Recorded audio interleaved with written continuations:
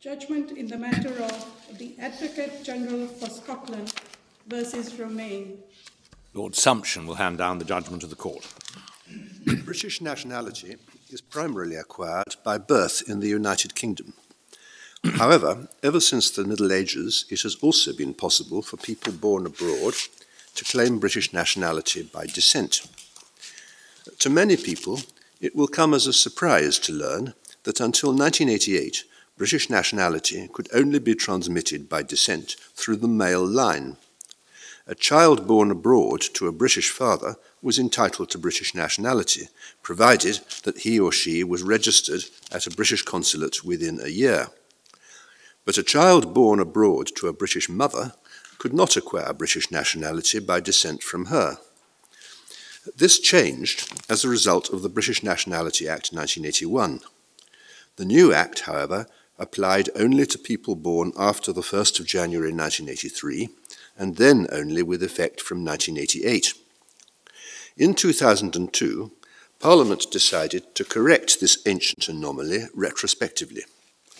Under the Nationality, Immigration and Asylum Act of that year, it was provided that a person born before 1983 would be entitled to inherit British nationality from his or her mother, as if the previous statute had always provided for nationality by descent from the mother on the same terms as from the father. The Act was amended in 2009, but without changing its basic structure. One might have thought that that would settle the matter, but there was a snag. The problem was the condition that a child born abroad to a British father should be registered as a British national at a consulate within a year. Under the new Act, a child was entitled to British nationality by descent through the mother on the same terms as through the father, i.e., provided that the birth was registered at a consulate within a year.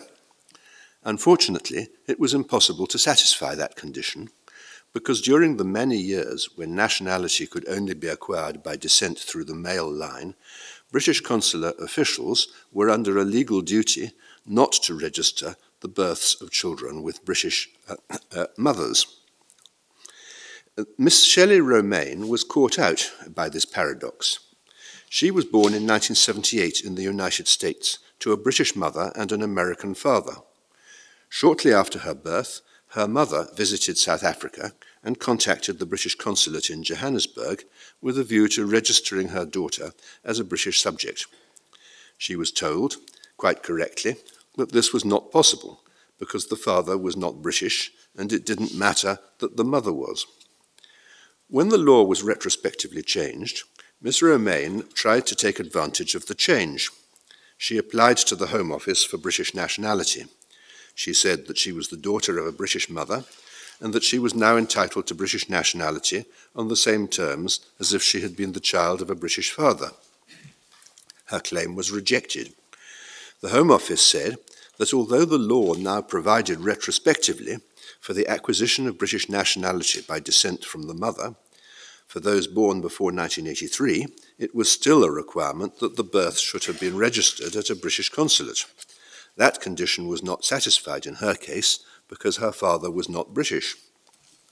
If the Home Office was right about this, the retrospective change in the law had no effect at all, except in cases where the child of a British mother had been registered at a British consulate by mistake.